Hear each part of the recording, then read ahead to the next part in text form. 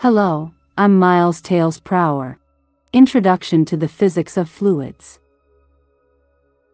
In physics, a fluid is a liquid, gas, or other material that continuously deforms under an applied shear stress or external force.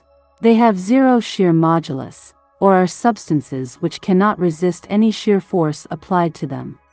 Recall the elementary concept used in chemistry, that solids have high density, as well as the atoms are tightly packed. In liquids, the density becomes less, as well as the atoms can move but with least distance.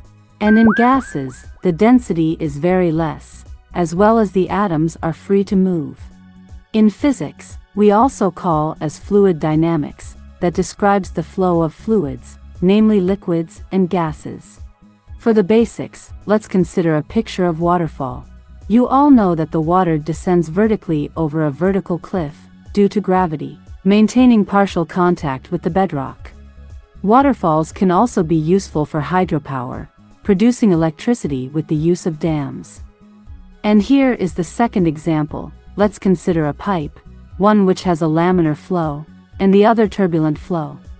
In laminar flow, you can see the arrows are straight, but the middle arrow has its high velocity, and on the either side has its low velocity. And in turbulent flow, on the other hand, you can see the arrows are curved randomly.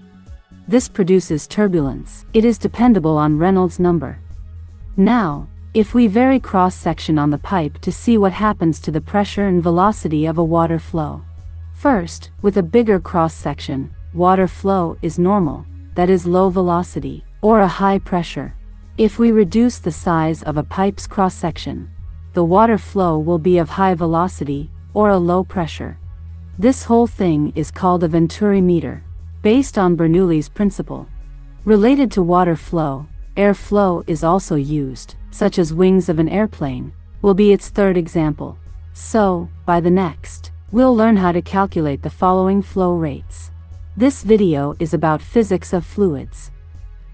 Like, comment, and subscribe now.